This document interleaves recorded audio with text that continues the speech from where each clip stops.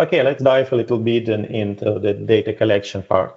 So if we can switch to the edit mode, where we have more details immediately in the table. As you can see, if we look into metric, it consists of origin. In our case, it's SNMP, but there are a lot of other origins for the metrics, for the data. And for SNMP, you basically specify SNMP OID that you want to collect. And a lot of other stuff here, like the data type, how often you want to collect. It could be server by default. You can specify custom interval in seconds. You can even use advanced schedule when you define, like, if you want to collect it only on working hours or something like this, or how long you want to keep it in the database, and a lot of other configuration. You can do transformations. Here, for example, we calculate a delta from the interface counter because it's a cumulative counter, but we interested in delta per second. So we calculate average delta per second. We also transform bytes into bits by multiplying the value by 8. You can define thresholds. There could be multiple thresholds on a metric. You can enable anomaly detection, so the system can detect anomalous values automatically that not fit into the usual pattern. Then you can mark if it should be shown on the performance view that I mentioned with a lot of settings. You have additional SNMP properties for interpretation. You can do other stuff for which is the configuration. And you can add comments to every metric. Also, when you configure SNMP device, there are multiple ways how to use correct SNMP OID. So when you create DCI from here, from data collection view, you can use MIB browser to select correct OID from the tree. Or, which is more common, you can launch what we call MIB Explorer for the device, where you have all the MIB tree, and you can add your own MIBs, of course, to the system. And then you can, on any element, you can do walk. So you will get actual values from the device. And then on any metric, you can just right click and choose create data collection item or create metric.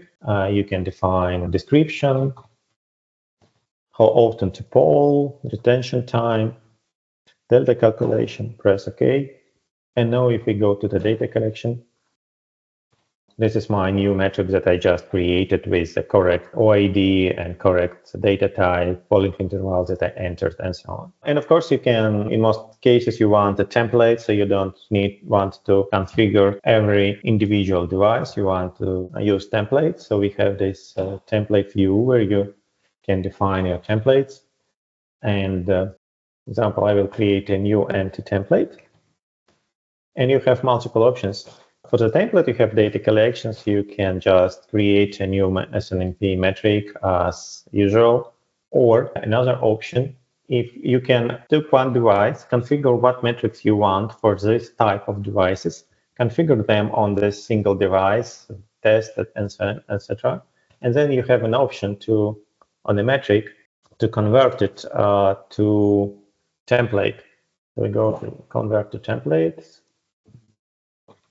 We have our demo template, okay, and you see here it gets blue in this data collection view. So, and we see that it's now comes from template, which is a templates demo 2. And if we go to the template, we have a new metric here in the template. After that, you can apply. So you see that this template is now on my switch, and I can apply this template to other devices in my network.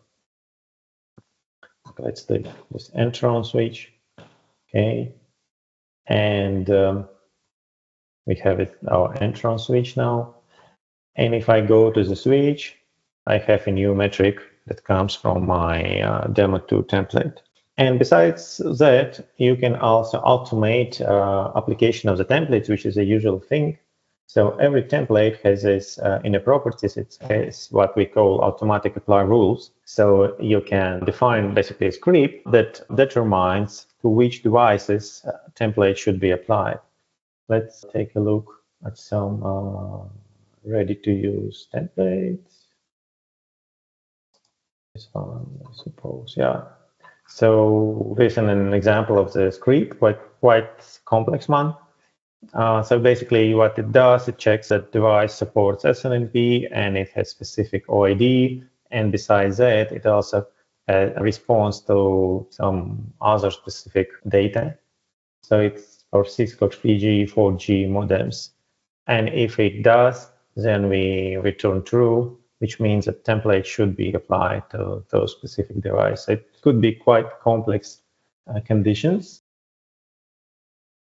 Yeah, this is a bit simpler.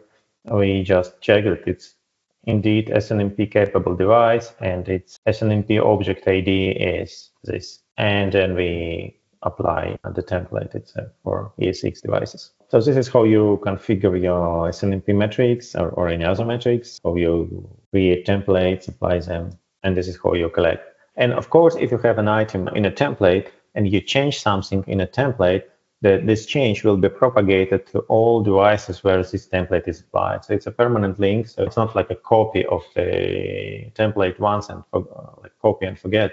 Any changes to the template will be reflected to all devices where template is applied.